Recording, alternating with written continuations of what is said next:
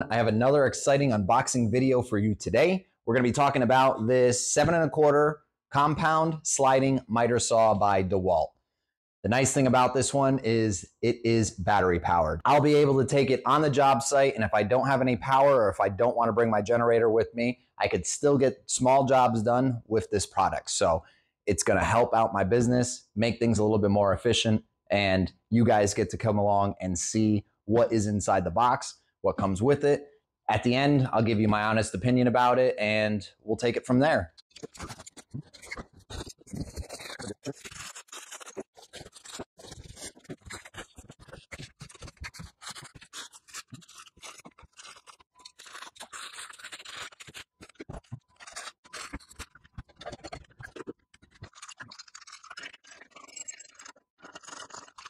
Now that it's unboxed, I could break it down. We have the tool itself, jig to hold the wood into place. We have the tool to replace the blade. It's nice, it already comes with the blade. You do have a sawdust catcher, which all you gotta do is slide that right on.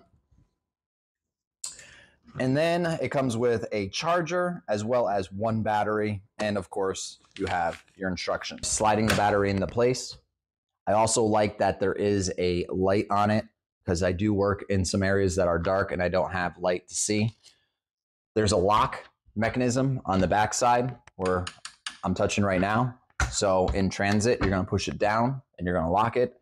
This handle right here is huge, but if you don't wanna grab it by one, you have a handle right here and a handle right here. Again, easier to transport.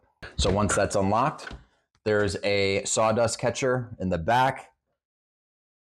Sliding mechanism is smooth.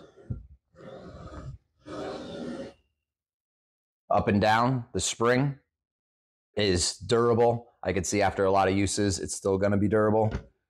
We have our angles down here. So if you needed a 45, a 15, a 30, whatever it is, you could tighten it into spot and then make your cuts that way. Also, there is a locking mechanism for you to put your angles on the bottom. So if you needed a 10-degree angle, you could lock it into place and then push it down. It'll snap in. Even if you hit the button, it's not going anywhere. And the product itself is beefy. So it's not cheesy. It's not made out of cheap materials, or it's gonna break, or it's gonna bend and it's gonna get out of alignment and it'll drive you nuts if it is. The only thing that I'm gonna have to do to make sure that everything is okay on it is, of course, with any new saw, you're gonna wanna make sure that the angles are correct, and you're gonna have to tweak that, and you'll be able to know how to tweak those angles in the instruction manual. I give it a 10 out of 10. It looks good, it feels good, and I can't wait to use it.